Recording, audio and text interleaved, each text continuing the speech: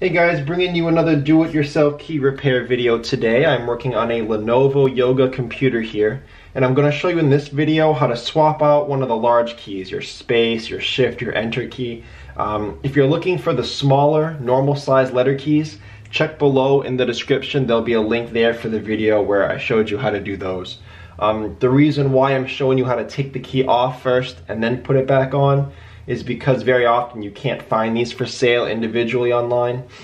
So you have to buy an entire keyboard and then take a key off for yours. And to answer the question why we're not swapping out the entire keyboard, it's because on French inset keyboards, to replace the keyboard basically means breaking your palm rest. The new keyboard will never be in there very securely.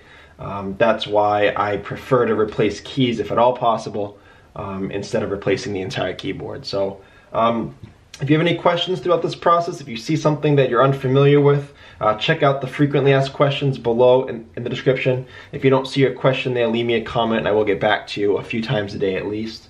The only thing you really need for this operation is a small flathead screwdriver. Smaller the better, don't try to use a normal household one. But I'll get started now and show you how to take off a shift key on a Lenovo Yoga. So to start with, I'm going to take my small flathead screwdriver. I'm going to slide it underneath my keycap, which is this top part, but I'm going to get it on top of the retainer clip underneath. And the idea there is to hold down the retainer clips while I peel off this cap so that they don't bend and break. So I'm going to do that now, and then I'll show you what it looks like under there once I get this cap off.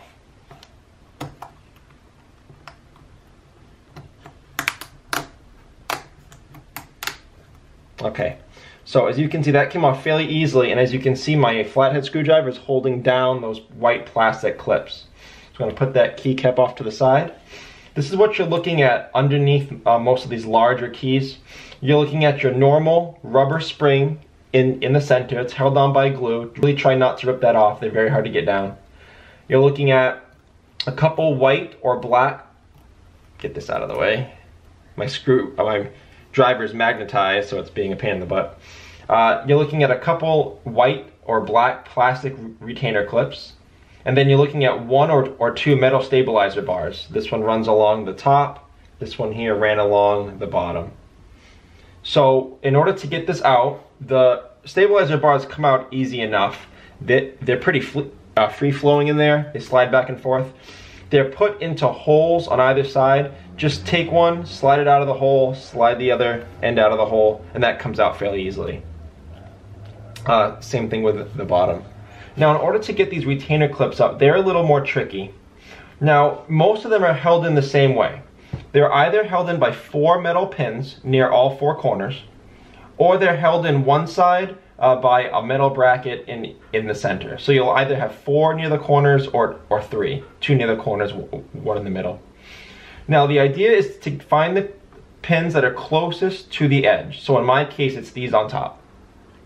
What I'm going to do, I'm going to press on the bottom with my thumbnail, try to get as much give as I can, while I slowly, gently try to pry this out from under the metal pin.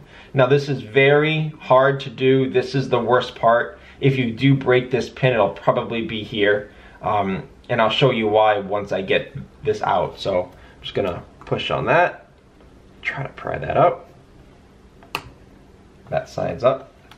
I think I did it without breaking it.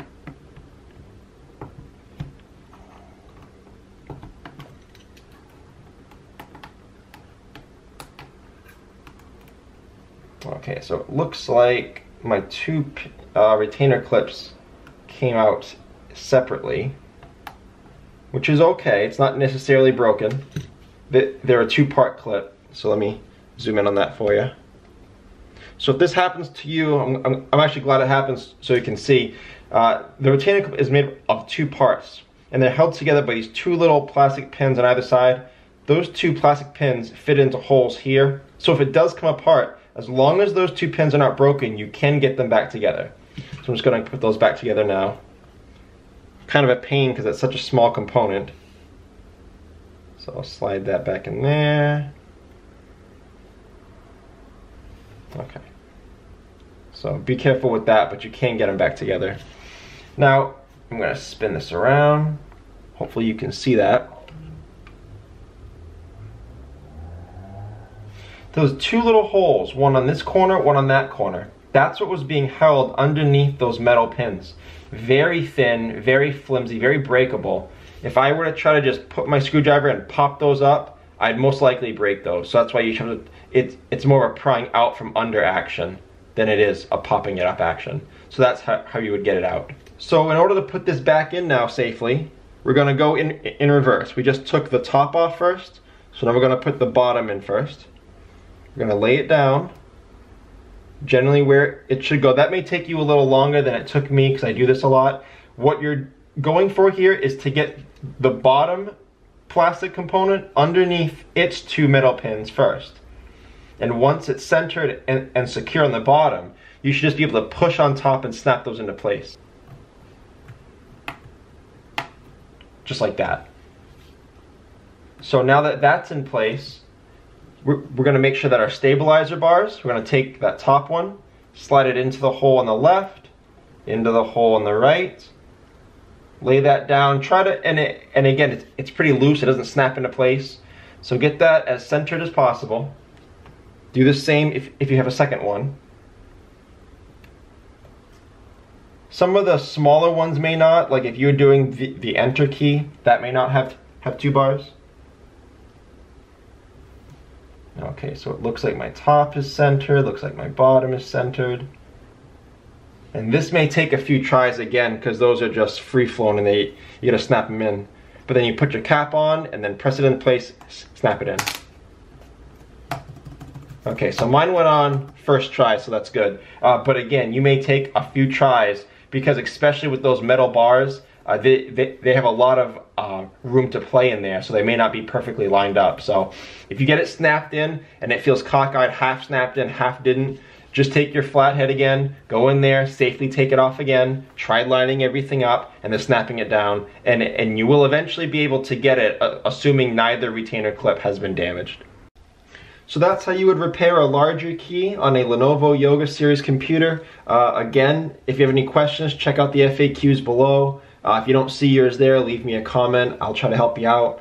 And please like and share if this helped you. And if you enjoy do-it-yourself computer repair, feel free to subscribe. Thanks so much for watching, guys.